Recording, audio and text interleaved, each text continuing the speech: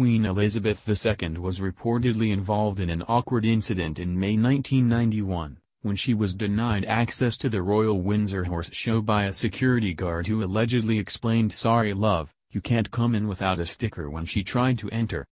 Queen Elizabeth II is the longest-reigning monarch in British history. She was born on 21 April, 1926, in London, and became Queen on February 6, 1952, following the death of her father, King George VI. She is the most well-traveled monarch ever and has been portrayed in a variety of films and television programs over the years.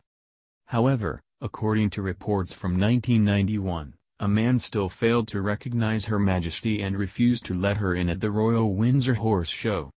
Holding up a hand to stop the black Vauxhall Carlton she had driven the 500 yards from Windsor Castle, Carl Schumann, who was working on security, reportedly told the Queen, "Sorry love, you can't come in without a sticker." Opening the window, Her Majesty rebutted with a smile, "I think if you check I will be allowed to come in." Explaining afterwards, Mr. Schumann claimed he thought she was an old dear who had got lost.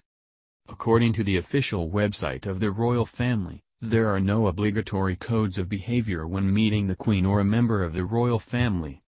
However, it is recommended that on presentation to the Queen, the correct formal address is "Your Majesty" and subsequently "Ma'am." Despite the breach in protocol, Mr. Schumann claimed she did not seem at all upset. It was not the only time the Queen did not get recognized, though.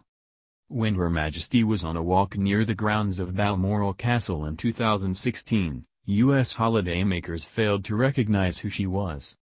Richard Griffin, one of the Queen's former protection officers, claimed she played along when the tourists asked "Do you live around here?"